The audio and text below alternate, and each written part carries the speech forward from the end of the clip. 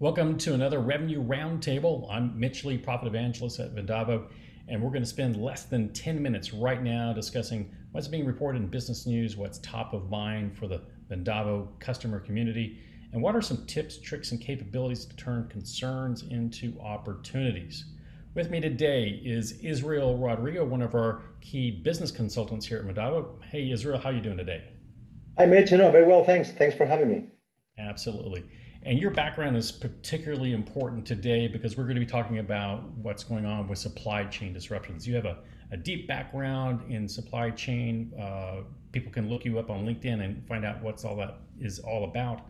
Yes, we could talk about trends. We could talk about setting the situation. I think most folks are really familiar with what's going on. Let's get right to some recommendations that you can make for folks. Okay.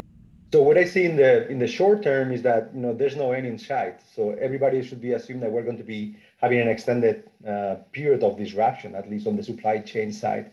And from an enterprise perspective, what this means is that we cannot look at cheap and reliable transportation as a key foundational aspect for international trade.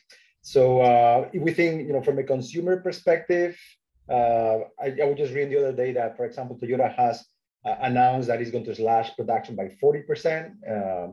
If we think, let's say, from consumer goods, we all have seen that it's really hard to kind of get and find, from appliances all the way to kind of typical CPG, products. So I think that those are the type of things that are going to be coming top of mind in the near future.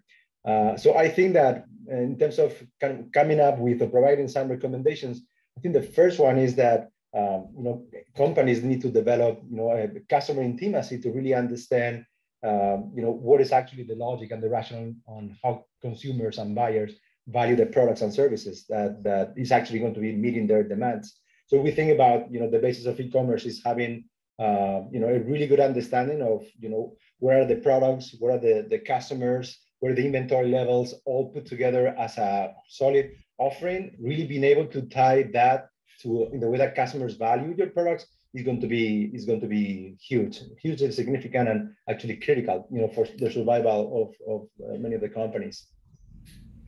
So this would involve looking at willingness to pay, at segmentation. How was that granular? How would you tie that into logistics decisions, logistics concerns?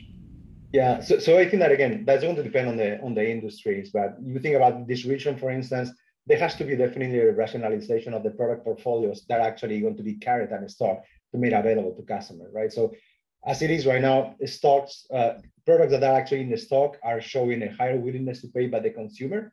And I think that in the end is going to come to how you can leverage all those different elements to put them or present in front of the customer, where actually there's a trade-off between the price that they pay, the availability, but also the value that consumers or customers are actually receiving. So I think that being able to segment your customer base accordingly, looking at this element, is going to be really relevant. The other thing I'm thinking is looking at freight management as one of key deal attributes, so deal characteristics when negotiating with customers. There's a lot of things that can be done, let's say internally, both from a, let's say, consolidation or outsourcing of the logistic activities. But at the same time, it's also, being able to combine this with other behavioral discounts or offerings that you can provide to the customers in terms of incentivizing, larger orders by customers, and also punishing, let's say, shipping methods that actually doesn't allow for companies to optimize, how they serve customers. Which actually brings me to the next point, and is about being able to expose, customer cost to serve, right? So which is going to be all the resources that go into serving or serving those customers. Yeah, that makes sense. So absolutely leveraging your pricing variability so that if people want delivery on the weekends, they pay accordingly. But you said visibility of cost to serve. Let's talk about that for a second.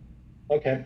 So I would say traditionally, it seems that there's always more scrutiny and discipline around, let's say, pricing or discounting policies. But I think that we have seen recently, cost to serve is hugely impactful also to the bottom line. You think about it, cost to serve elements are always going to be subtracting profit from the bottom line. So it's critical that companies have a good understanding on everything that is related to, again, providing products and services to the customers.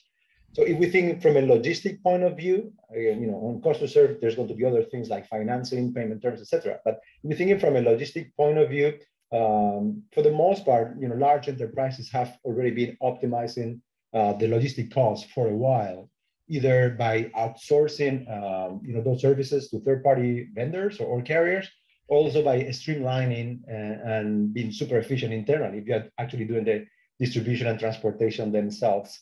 So I think that because of that, I think that for the most part, visibility into the cost aspect is somewhat available. I think that most of the effort is going to be around allocating those, transactional costs or those transportation costs at the customer product, at the shipment, or even at the line item level when we're talking about invoicing. But I think that is still super relevant that customers and companies really venture into making sure that they allocate that very accurately. The reason is because this is really, really important, as I was mentioning before. And if companies are willing to, let's say, invest and spend the time building, a price waterfall, which is no more than just structured framework for measuring profit and profitability, they're going to have, huge benefits of measuring that customer to serve. The first one is going to be looking at their freight recovery ratios. That's going to be, how much of those costs are actually passed to the customers and effectively invoiced. The second one is going to be having a better way of benchmarking and comparing customer pricing across all the other customers. It brings me back to that point of customer willingness to pay, being able to compare and rationalize the offering to the customers. Yeah, that lets you match SLAs that you've agreed on that have been costed and then priced appropriately, and then that when you are exceeding that, you've made a decision to do something, and that has a deliberate, definite effect, but a choice, as opposed to, I didn't know we were doing that, and that was the reason we were losing money. Fantastic.